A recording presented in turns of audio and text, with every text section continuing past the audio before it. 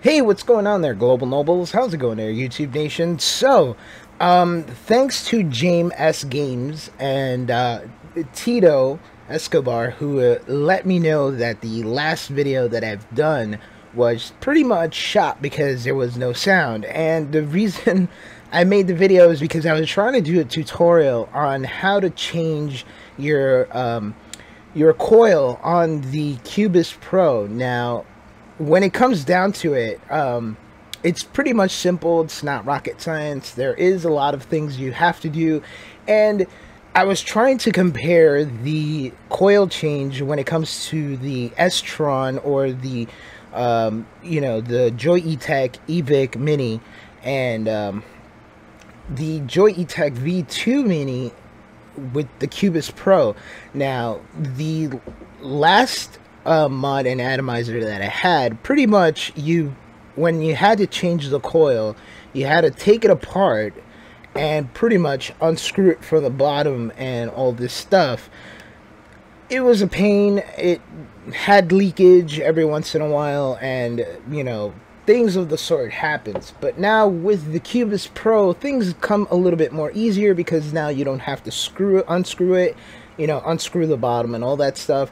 All you got to do is just unscrew the top and it comes right off. Now, the thing that I like about this is that at the moment you can see that there is no ejuice flowing, and no matter how many times like you run on empty, it still gives a good hit. You get a good hit every time, never a dry hit, never a dry moment, and it's always a good thing in never having dry spells on your atomizer or mod, whatever that case may be. So when it comes down to it, yes, this is a little bit easy, and I'm going to show you today how to really replace your coil properly without having any spitback or any gargling effect. I did change it in my last video. Again, there is no sound, but I didn't have any spitback or any gargling going on in my whole change up tutorial. So I'm gonna go ahead and redo the video again today, and I'm gonna show you guys how easy it is without doing anything, without pretty much priming the coil or anything of the sort. So what you're gonna need is you're going to need some paper towels, of course. You are going to need your coil that you're going to change, and you're also going to have to need your ejuice that you're going to be putting in. The last tutorial or the last video that I did, pretty much I changed my coil, and it was long overdue on the change because, as you can see, it is pretty much shot. And comparing, I'm going to go ahead and whip out a new coil for you guys. Knowing that I had already changed the coil that's inside, it's pretty new. But I'm going to go ahead and do a change up, and I'm going to do a side-by-side. So there you go. You guys can see the difference of how a new coil and the old coil pretty much looks like. So let's go ahead and start this off. I'm going to go ahead and pause the video, let you guys get in on the zoom view, and we're going to go ahead and change this. So here we go. Alright, so we're back. Sorry about that. This is my coffee of the day. It's already like 5:32, but yeah. So I'm going to go ahead and unscrew the top here. As you can see, it comes out really easy. No mess, no fuss, no muss. Now, I say use a napkin when taking off the coil, because if you have nicotine in your juice, you definitely don't want to get exposed to the nicotine. It is really harmful for you if your skin absorbs the nicotine. So I'm gonna go ahead and unscrew this.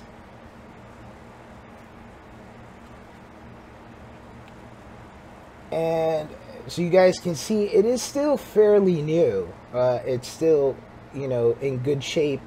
I can reuse this. That's the cool thing about the new coils, is that it's long lasting. you can reuse it if you're pretty much out of coils and you need a good fix.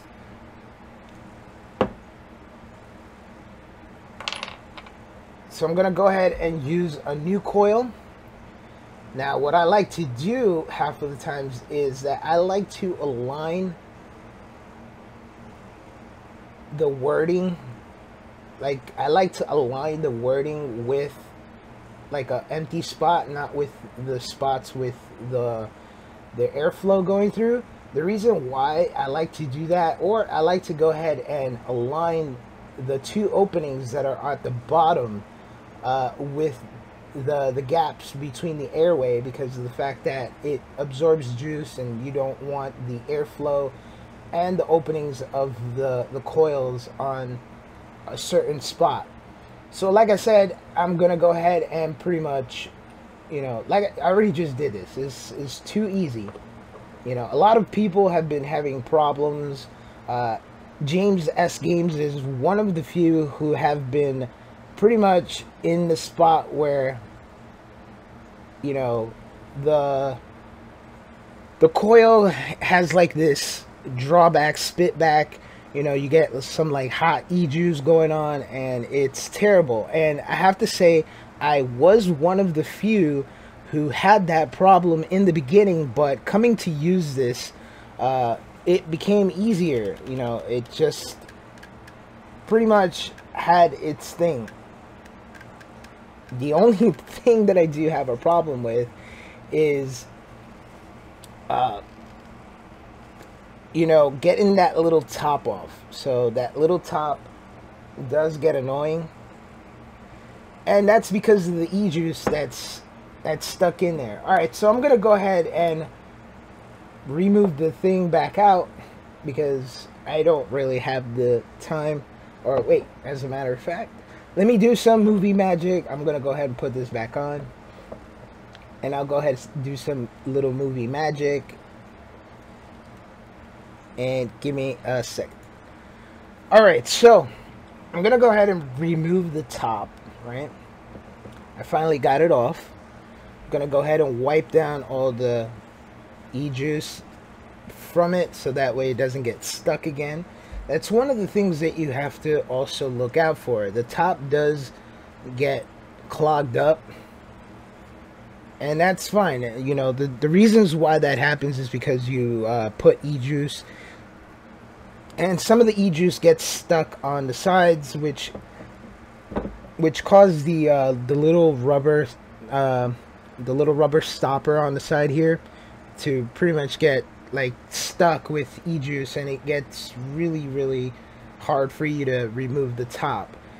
So I'm going to be using Cup of Joe by OFE, and I'm going to be using the Cookie Monster from, you know, Fudge Jerry's. Alright, so what I like to do here is, one of the things I also forgot to mention, and I'm going to do this right now, is that when changing the coil and all this other goodness, remove the battery. You do not want to pre-fire your mod, causing the coil to pretty much burn out. So like I just finished doing right now, remove the battery, because as always, you know, when changing the coil, you will press the fire button by mistake. The fire button is not hard to miss, and you will cause a burnout in your coil, and then it's gonna have this, like, you know, odd, harsh taste to it, and you don't want that.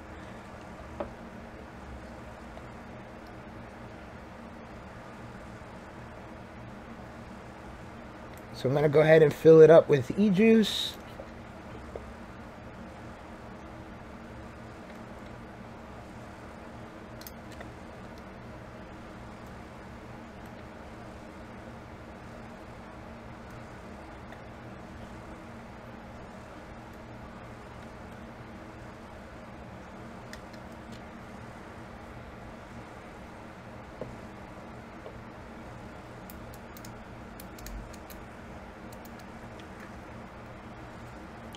Now I like to mix these two because they taste so good when you mix them together.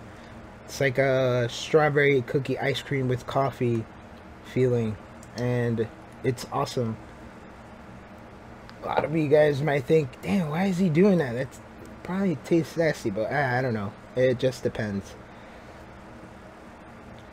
Alright, so now that I have this changed, I'm going to go ahead and do the frontal view so you guys can see what I'm actually am about to do. Now, I have the ejuice already in there. I have the atomizer in there. I have the coil already changed and replaced.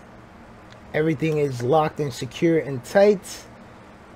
So let's go ahead and bring it up to face view and I'll show you guys what I do. Okay, so now that we're back, pretty much everything is good, right? Right. Okay, so what you're going to have to do is close off the airway. You're going to close off the airway all the way, right? And you're going to take a couple of hits. Now, I would suggest you take 2 to like 3 hits.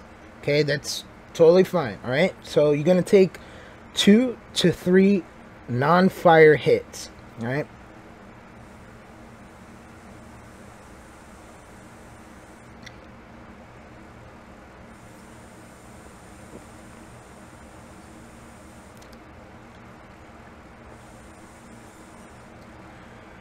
Alright, so I just took 3 hits. I noticed a couple of bubbles forming in the tank. Now that's to show that the air that's inside the coil is letting out. So when you see bubbles and you can actually you can like taste the flavor, or you can smell the flavor coming from the coil, you know that you're set. You're pretty much good. So just to make sure, I'm going to take one more dry hit. This is just for my precaution, and it's pretty much simple. Alright. Okay. So now I kind of heard a little gargle effect in the coil. I'm going to go ahead and put in the battery. I'm using an LG 8650 3.7 300 battery here. So another good thing is to make sure that your battery is full. This battery is pretty much still on the full side, but let me actually change this. I'm sorry, but when using a new coil, when pretty much changing your coil, what you're gonna have to do is you're gonna want to make sure that the battery is full. The reason why I say that you want the battery full is because you need to make sure that everything is going properly. You're not gonna, when having a low battery, the coil ain't gonna heat up. The coil isn't gonna be effective. It's not gonna do anything. I don't know if many have you noticed, but when you fire up your mod with a low battery, half of the times you don't get the full flavor. Like, you get too much flavor but not enough vapor going out. So when changing the coil, make sure that your battery is full. Okay, so I'm gonna go ahead and take my first hit. I'm gonna open up the airway to like about 2, maybe 3 slots, 3 slips open. Okay,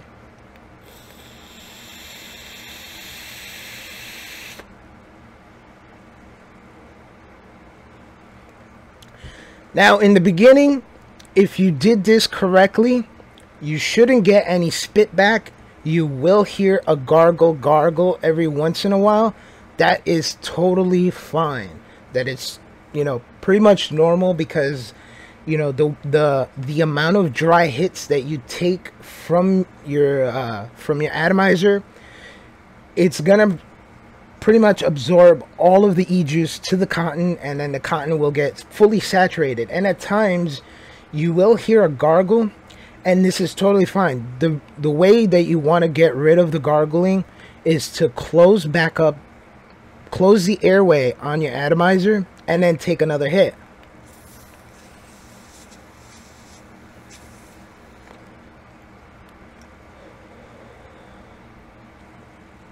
Okay, now I'm gonna open it back up to 2.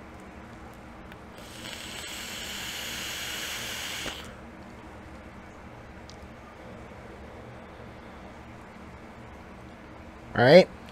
So you guys, I'm putting this near the mic so you guys can hear that there is no spit back. There is minimal gargle. Now, if you get too much gargle, it's because you did too many dry hits, or you took a too much amount of a dry hit.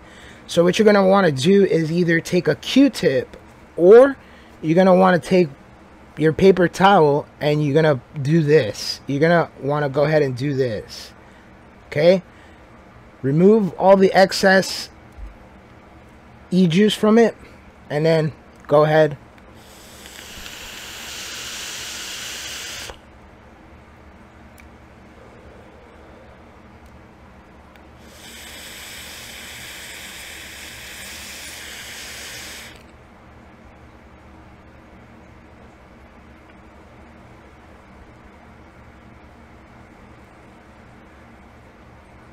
Once you figure it out, once you know that everything is all set and in order, you can go ahead and enjoy your vape just the way it was intended to work. You know, without the gargles, without the spit back, without the heated e-juice in your mouth and all this other good stuff. Because definitely, as everybody knows, hot e-juice in your mouth is not good. And especially if it has nicotine, because one of these days, you're basically gonna have to go to the doctor and be like, well, sorry sir, we're gonna have to remove your tongue because it has cancer. All right, there you go. So there you go. Pretty much everything is changed, and you should enjoy your vape the way, you know, you want it to, huh? Oh, look.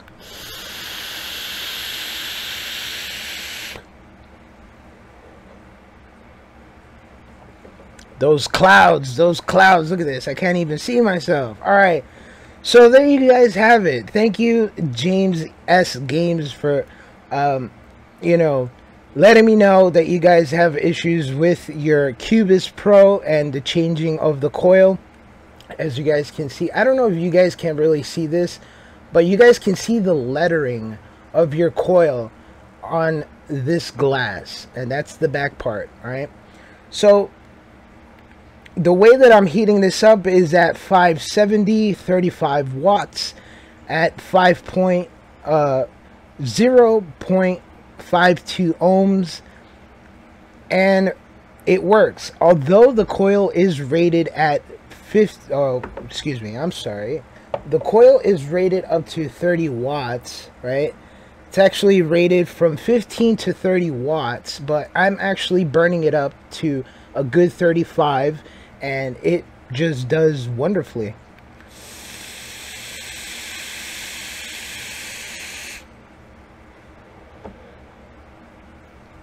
I get full flavor, I get full, you know, full clouds and all this stuff.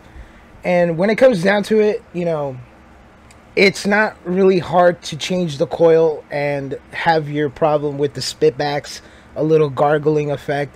I already showed you guys how to pretty much prime your coil without, like, you know, using the drip tip as your primage. You know, you take out the drip tip and you put a little bit of e-juice.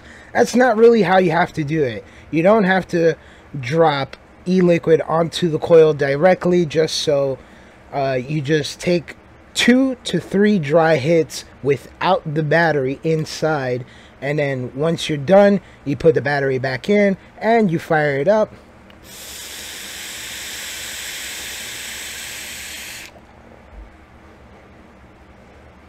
And there you have it.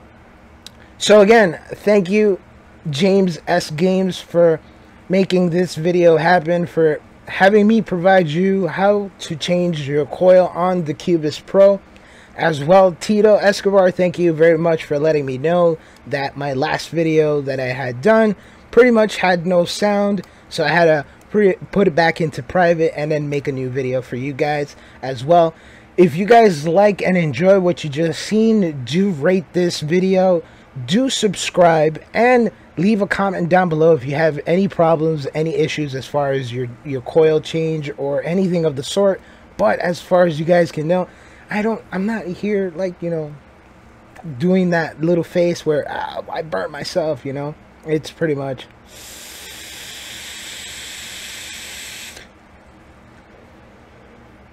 smooth sailing. So I hope you guys enjoy, and I'll see you guys soon. Thank you very much for watching, and I'll see you guys in another video. Hopefully I'll do an unboxing of something special that I got in the mail. This is for my fish tank, so it is something separate from what I normally do, but unboxings is one of those things that I enjoy doing, and I enjoy sharing with you guys. So I'll see you guys soon. Bye. Peace.